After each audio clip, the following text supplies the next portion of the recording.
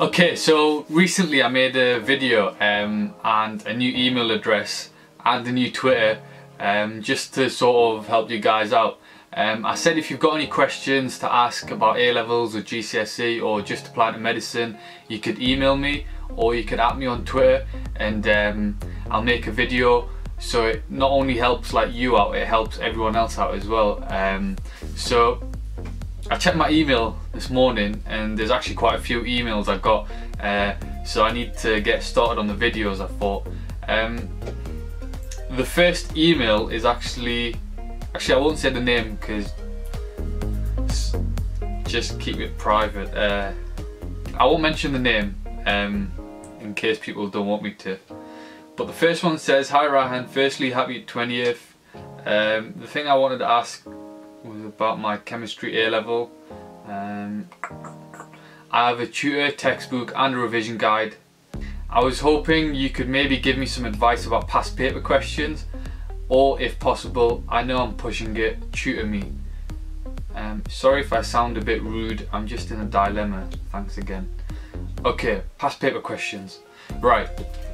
In chemistry, I spent about 60% of my time doing past paper questions and 40% of my time sort of revising the topics or just understanding things.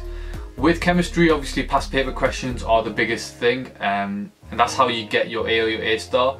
And the way I went about past paper questions was, you have to do, okay, so you get all the past papers, you print all of them off from like 2007 up until 2015 or whatever you can get hold of, and then you start off from 2007, you do the past paper, after you finished it, you check the marks, what you got, and basically the ones that you got wrong, circle them or make sure you highlight them, because once you finish marking the paper, you need to get a separate piece of A4 paper and write out the question that you got wrong in red, and then the answer, that the mark scheme answer, in blue or black.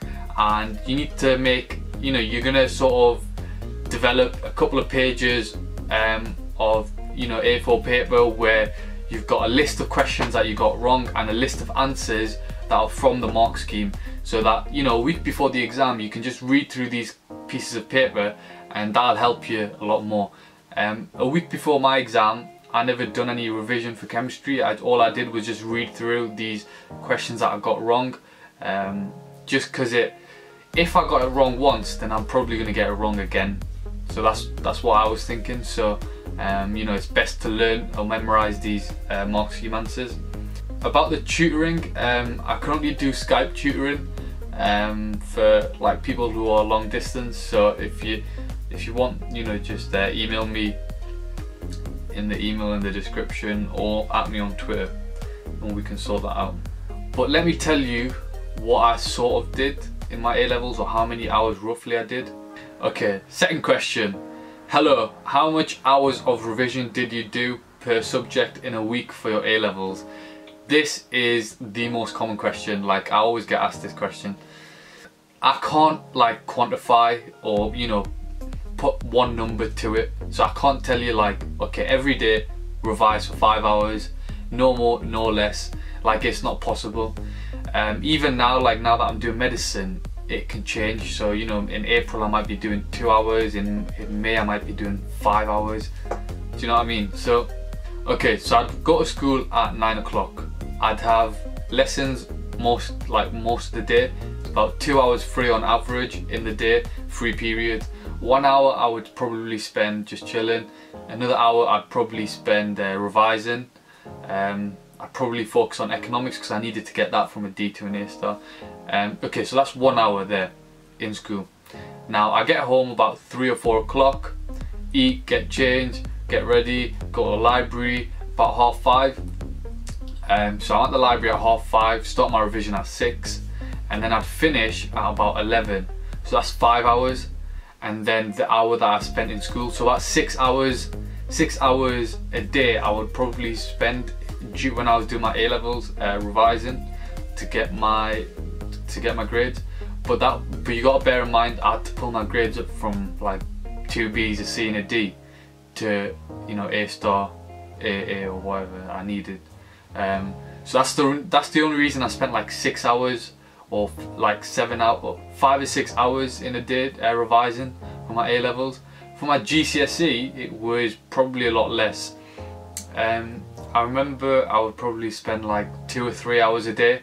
That was like proper revision. So the rest of the time I was telling myself I was revising, but I was probably on like Instagram or Twitter, and then I deleted that. But I still don't know where. Oh yeah, I was watching Fresh Prince of Bel-Air. That's where most of my time went. So A-level, I'd probably say 5 or 6 hours. If you've got your 3 years at AS, if you don't need to pull your grades up, then you know you can get away with about 3 or 4 hours a day, solid revision. And for GCSE, you know, 3 hours a day, 4 hours a day is perfectly fine. Hi, when do you think you can put up your AS and A2 economics notes? Thank you. PS, happy, very late, belated birthday wishes. Right. The thing is, I can't find my economics notes or any of my notes. It's probably in one of my drawers on the side there, but it's really dusty in there, and I've got hay fever, and there's spiders in there as well, and I can't be arsed going in there. Last time I went in there was a huge spider, so like I don't want to risk my life for a few economics notes, do you know what I mean? But if you haven't watched it already, I've made a video of my economics note, like the ones that I did find. I've already made a note so you can see how I structured my economics notes, but there's no point. I think this person's trying to ask, yeah, like there's no point downloading my AS and A2 notes and using my notes to revise, because it won't help. Like, it's best you do your notes, because the process of making the notes was the biggest learning point for me. So actually making the notes is when I learned the topic the most, sort of thing, if you understand what I mean. So it's best to make your own notes, I'd say.